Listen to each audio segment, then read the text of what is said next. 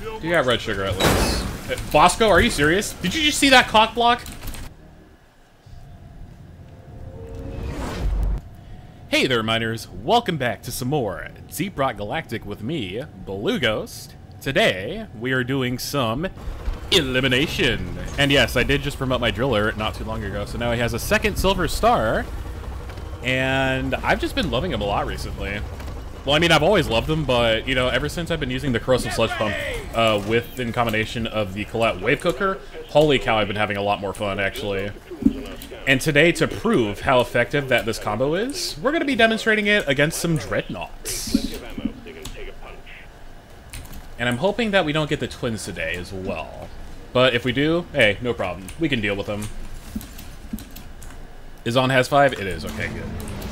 I want this to be juicy and nice. We gotta have it on has 5. I honestly could just use my pickaxe to go through this terrain, but the drills make it much more wider to go through anyway. That is not what she said. Alright. Couple of loot bugs, which is always good to see. Sorry, little guys, but you just got some precious minerals. It's always some good news when we fight Nitra right at the start. Because if there's one thing that we need when it comes to Dreadnought missions, we need Nitra ASAP. And there is already Praetorian right there. Interesting if true. I just love how much damage that does before the gun overheats. I obviously did that on purpose just to see how much damage it would do, but, like, it is just so satisfying to do that, actually. Like, I even went back to the Sabata for a while, and I see that this combo is actually more superior than the Sabata. I think there's a little bit more Nitro over here. Yeah, there is. Another loot bug over here, too, which is nice. We will definitely move on to the Dreadnaughts in just a second. I'm just making sure I have all the resources I can. And there's a barley bulb right in the dirt path. Gimme beer. Boink. A little slap in the face with a pickaxe to put him in shape. Alright, so this is definitely plenty of nitro for our first resupply. So we will go ahead and make our way down. Not before Mecteros starts spawning, though. Oh no, I missed a try, John. Hey, it's fine. He missed his shot, though. We both took turns at missing our shots, which was kind of hilarious.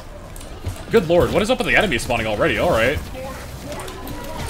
Not that I'm disappointed, but hold on, give me a little break here, actually. I need you. I got the wrong one, but that's fine. A Steve is a Steve, after all. Boink. Alright. Here we go. Our first Dreadnought cocoon is down here. Ooh, hey, we're rich. Nice. Very nice. More Nitro, too. We are doing pretty good so far, actually. If I do say so myself. Alright, then finish him off with a quick melee. Pop goes the weasel. Like, literally, pop goes his ass, because it exploded. Honestly, if you can get Dreadnought missions in critical weakness, you are in for a fun friggin' time, actually. Because the amount of damage you do, holy cow, it's amazing. It's like playing D2 all over again when you have Honed Edge ×4 on the Hiznagi's Burden. And you hit that sweet, crispy headshot. Alright, we definitely have plenty of Nitro. Let's go ahead and start up our first fight here. And this is honestly a good place to fight the first Dreadnought, so let's see who we have. Alright. For our first matchup today, we have the goddamn twins. Just when I said I didn't want to fight these guys, but you know what? You get what you get and you don't throw a fit. But no, as you can see, that is a lot of damage it does to the Dreadnaughts. And it's honestly very freaking effective, actually. It doesn't do a whole lot of burst damage, but, like, my god, just seeing their health melt away like that is, like, wow. That's insane. And then I can use the axes for even extra damage, too. They're probably going to go back and heal each other. Yep, they are. It's fine. They didn't really get that much health back anyway, by the looks of it. Okay, Arbalest is just going to do that.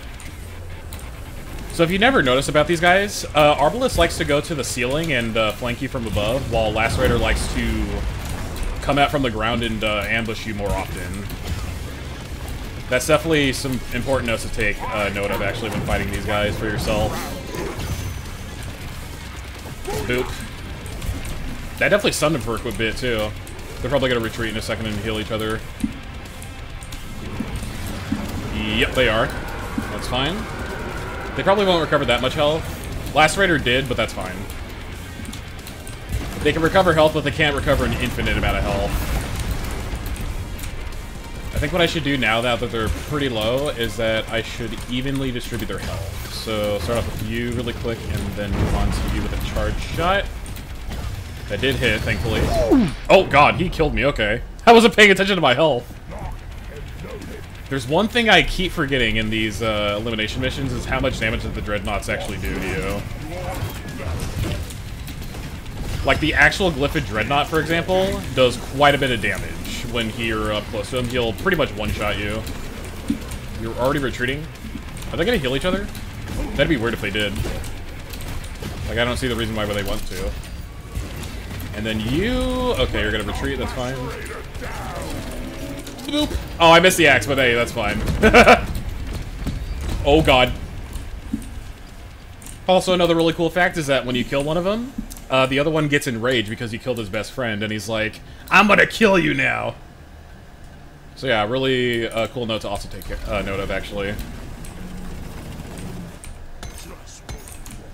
Weapon ready. I didn't even really need to use a resupply pod, actually, which is actually kind of a first for me. It did do a number on my Colette Wave Cooker, so we're definitely gonna call another one. Or, excuse me, call our first one when we get to the next Dreadnaught Cocoon, actually. Sounds like a Warden coming on in. Ooh, hello, there he is. We got that guy. Why does that goo have to affect me while I'm in the air like that? That's not nice.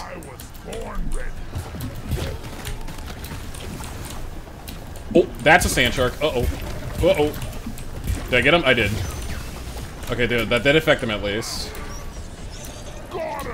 Is this a giant circle that we just went into? It looks like we did. What the hell? Alright. Interesting if true. No, the flares are recharging. I just forgot to. We have gunk seeds as our secondary objective. That's not good either. Mood killer right there, actually. Oh, please don't spawn. Please don't spawn. They did. Damn it. Not a problem for the sludge pump, though. New dirt path. This might be one hell of a drop. Kind of. You got red sugar at least. Bosco, are you serious? Did you just see that cock block? I shot my shot and he immediately, like, frame perfect just went right in front of me. That is not nice, Bosco. You're gonna owe me for that. I mean, who am I to judge? He's just a robot after all. And a golden loot bug. Sorry that you're gonna have to die, though. Because gold is good. Ooh, hey, nice. Alright, I need to remember to go back for that, because I remember in my last video, I didn't go for it the last time I scanned one of those, so I need to remember to do that. You never know what you're gonna get out of it, or if it's gonna be useful. Most of the time it's pickaxe parts, which is actually very appreciated, because pickaxe customization is also cool in this game. Resupply pod is here. Everybody the Colette Wave Cooker is only gonna get 250 in the battery. So I think I'll collect both of them, actually. ready to kill some more crates. Bosco got that Vein of Nitro. Now get that one, please. Oop, hello. Missed my first shot, but that's okay. I didn't mean to do that. There we go.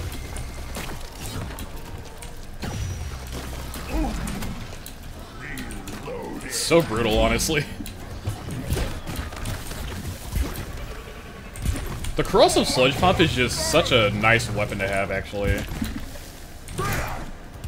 You honestly can't argue with the result with the amount of utility it provides with, like, just leaving a bunch of puddles that slow and damage targets over time. It honestly is really lethal. Unfortunately, I'm here to say that your grandfather is a liar. We're smalling. Or maybe he is true, I don't know. Okay, let's see. We got a vein of gold over here, too. Please get that for me, Bosco, while I call Molly. This is also, I think, a perfect place to fight the Dreadnought here, too, actually. I kind of want to see if I can find anything else, too. Other than the fact that we did scan the helmet, actually. Honestly, I think while we're at it, let's go ahead and find where that helmet is. Well, at least where the rest of the equipment is. It is going to be down there, where I actually wanted to head. Perfect. Another vein of gold. Oh, I think that's a sandstorm coming in. Yep, that is most definitely a sandstorm. Alright, it's just right down here, too, which is nice. Yep, straight on down. Nice. Alright, and we get... Chip Shadow cosmetic item. I believe that's a new camo, actually. That'd be nice, actually. Chip Shadow. Or that might be a helmet or something. I like the name of it, Chip Shadow. A shadow in the night. Alright. I definitely want to see what else we have here in this cave before I go ahead and kill that Dreadnought, actually. I don't want this to, like, end, like, super duper fast, because we killed both the Dreadnoughts, like, immediately, but we still need to get a bunch of Gug Seeds, too, unfortunately. Fortunately, we found a bunch of them in here, though. I need to find a bunch of Gug Seeds. We actually found some already. Gunk Seeds? No problem. Oh, God, I hate the Tri-Jaw attacks when they do that. I'm trying to avoid them, and then, like, the third attack that they fire out just hits me. Because the frickin' RNG of where the arc is heading. That or I'm just bad. Either way. I got the deposit. I'm gonna go ahead and do this. Boink. Wardens can't protect you from that, now can they? Boop. And he should die in a second, there we go. But I'm about to die though, which is not good. Just do that to get Magnite immediately. Any sugar around? Asking for a friend. There hopefully should be some in this cave over here. Well, this connection part of the cave. This cave over here, within a cave, that is also within a cave.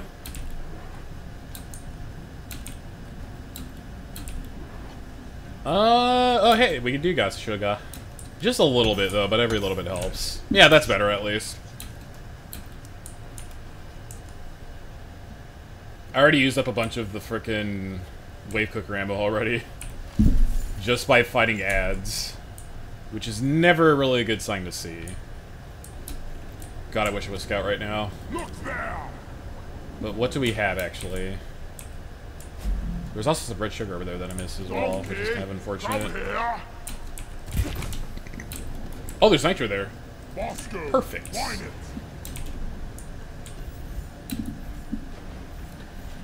It's a good utility that Bosco has the ability to light up a area for you. You can also get an upgrade for him that increases the radius of the light that he provides. And honestly, it's really nice.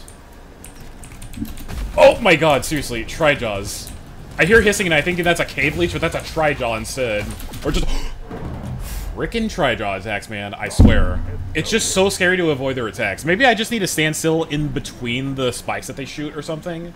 That might be my best, that might be my best choice, actually, instead of just, like, trying to avoid it. But at the same time, they go, like, they hug each other, like, really tightly at best. I don't know, they just have such a wide attack that's really hard for me to avoid sometimes.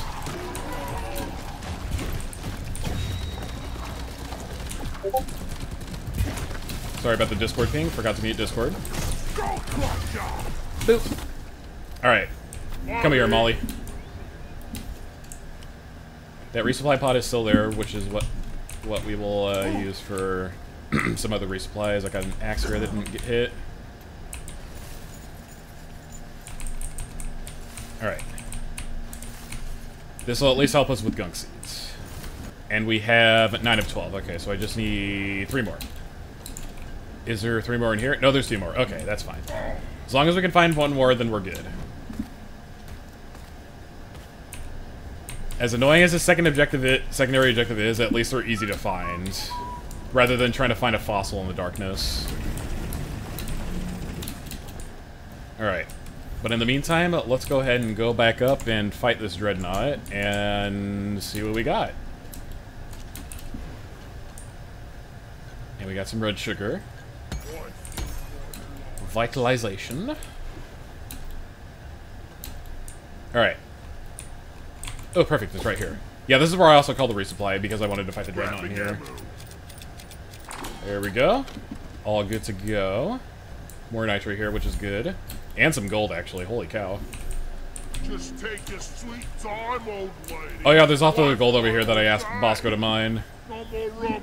Time for the... That's right.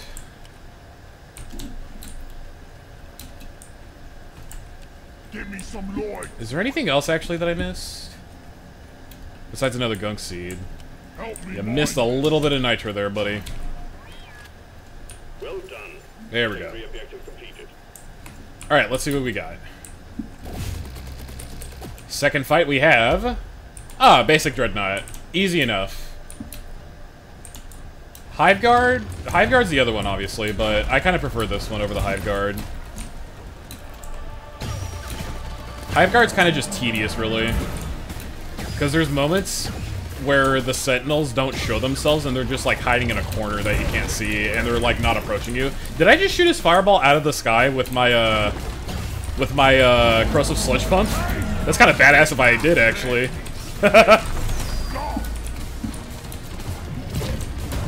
But you honestly can't argue with the results that this combo is giving. It does a lot of damage to the armor. I'll use the axes to break the armor a little bit, and then I'll stick with another Sludge Pump shot, and then just watch his health melt away. It's honestly great. I mean, even the axes just make it even better, too. But yeah, this guy at best is like a big punching bag. I think in multiplayer... Yeah, he doesn't do a slam attack if you're in single player, I don't think, because that would probably be unfair.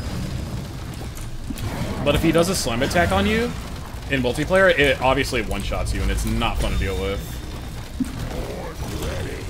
Boop. Boop. I seriously hate the jokes that the driller says when you throw axes. They're so bad. Ooh, give me that sugar. Ooh, that was close.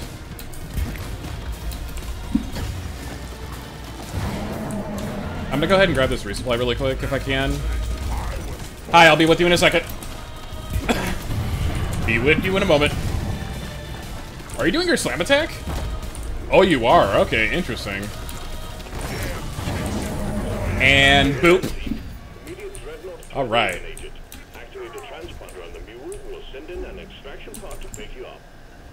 I don't believe I really missed anything in this cave. Yeah, it doesn't really look like it. Yeah, this is also one of the missions where the cave size is very limited. So we don't need to really worry about too much and just get the hell out of here, actually. I did get the secondary, so we're good on that, too. Thank God. No, don't you dare. Oh, God. No. Okay, yeah, I hit it. So maybe, yeah, standing still in the middle of the hugging projectiles is actually best for me. I don't know. It's always like so weird when trying to avoid a Tridaw's attacks. Mactera Swarms easy because they just fire a singular projectile, but like Trijaws are a little weird for me, at least. And there comes a sandstorm again. God damn it. Okay, I'll use that last resupply and that's fine. Uh-oh. Nope. No, thank you. Oh, God. Oh, no. Oh, God. Yup.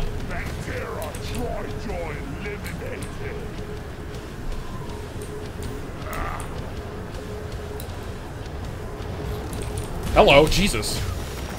Freaking jump scare right here. I never expected a Brundle to appear out of the darkness. Oh, okay. I guess I'm drilling over there then. because apparently I found down a mysterious hole.